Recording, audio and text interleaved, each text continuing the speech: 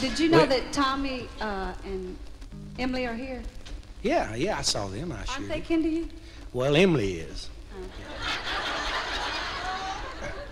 You know, Tommy's a Yankee.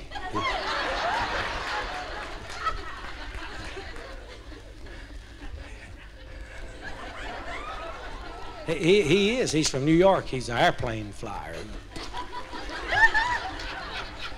For Delta, I believe it is. Yeah, I hope it is. And I'm glad it's him that's doing it too, not me. I believe what the Bible says. Lo, I will be with you always.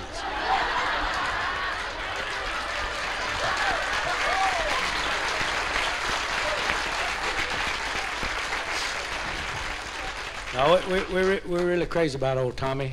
He come down here talking funny, you know, a long time ago. And when we got to where we could understand him, we really liked him. And every time I see old Tommy, I think of the very first time that we ever went to New York in our lives was to play Carnegie Hall. We had a little old song called Pearl Buttons, and it kind of went wild up there, and that's a fact. We'd only been singing a couple of 3 years, and they got to playing it up there, and they hired us to do a show in Carnegie Hall, and we went to New York, and this is a fact, what I'm telling you with my hand up. You know what, y'all remember what was traveling in at the time? A bread truck.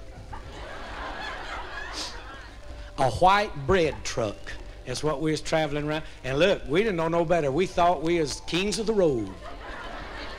And if I forget everything that ever happened in this business, I'll never forget going to New York in that bread truck.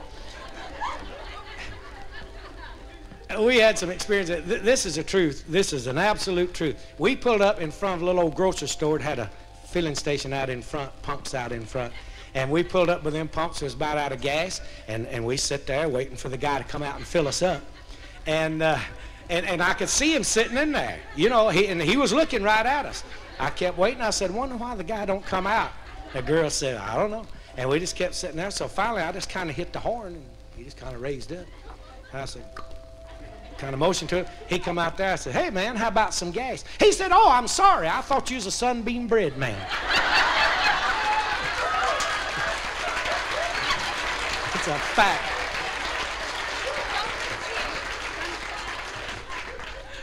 And listen, we had a drunk stagger up to us in a town one day and try to sell us blood.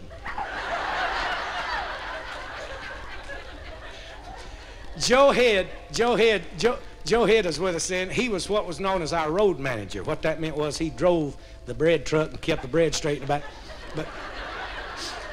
But they hired us for Carnegie Hall, and I'm gonna tell you something. The most we had ever been paid at the time. But we come out with this record, and Pearl Buttons kind of hit for us. You may remember, and the most we'd ever received for a show date was probably $150. And there we was going to New York to do a show called New York Music and Drama. And we went in the bread truck. Chorus is all we had. We got up there. We done fine. We got over into New York. Now in Carnegie Hall, you just can't believe how beautiful the crowd was to us. Give us a standing ovation, the whole bit. But getting from over in New Jersey to Carnegie Hall was an experience. There we was in a town, you know, boy, we come straight out of Smyrna, Georgia. Every cab driver in that town was blowing at us. I'm gonna tell you that, and they wouldn't only blow, they'd come up and let the window down and just scream at us. And we didn't know what we'd done, you know, it was just there. I think that was what it was. And let me tell you, if I had to die, I'm telling you the truth.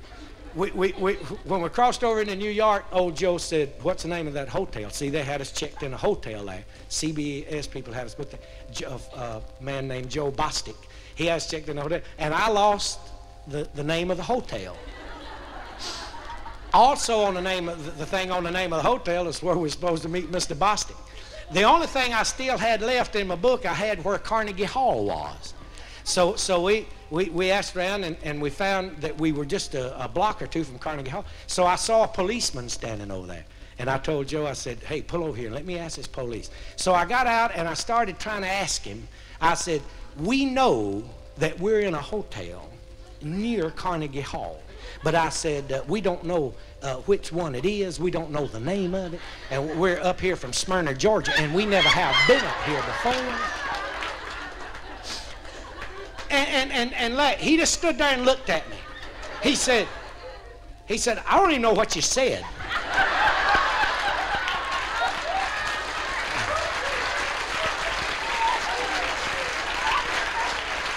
So, and that made me mad. Yeah, it really, I try not to show. I said, hey man, all I'm doing is we supposed to, I just want to know if you can tell me what hotel we're in, and or what hotel is close to Carnegie Hall. He said, that one, and that one. And Geraldine looked out the window and said, I think they got us all in the same one.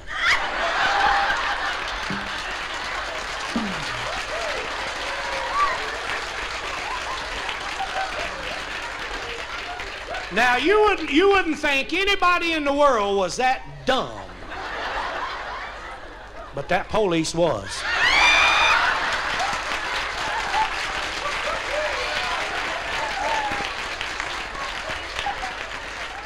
I just looked at him like I thought all his bricks wasn't laid. I got back in the bread truck. He walked over there and he said, hey man, I want to ask you something. Where y'all from? I said, Boston, Massachusetts.